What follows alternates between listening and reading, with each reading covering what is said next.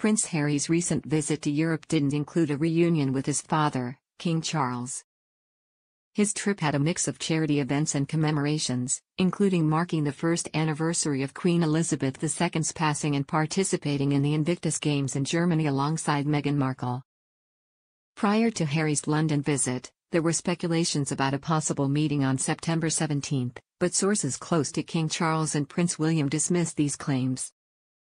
Reportedly, Harry made a request through the King's Office for royal accommodation and security for a one-night stop in the UK for the Well Child charity event and Chelsea match in Dusseldorf the following day. However, a senior aide informed Harry that no London residences or Windsor Castle were available for his use. This situation has prompted some observers to comment on Harry's financial reliance on his father and his ongoing public appearances. They raised questions about his charitable work and whether he can achieve another endeavor of the scale of the Invictus Games, given his current circumstances. Prince William, on the other hand, has gained the trust of King Charles in various matters, demonstrating his commitment to supporting his father. William's recent trip to the US, where he garnered positive attention, underscores his growing role as the future heir to the throne. He has openly stated his intention to honor Queen Elizabeth's memory by supporting King Charles in his royal duties.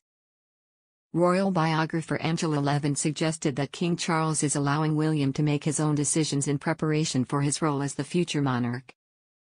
William's dedication to the monarchy and his charisma set him apart from his brother Harry, leading experts to believe that he is preparing to carry on the royal legacy for generations to come. Meanwhile, royal experts believe Prince Harry and Meghan Markle have ultimately lost the war, in their bid to win the battle.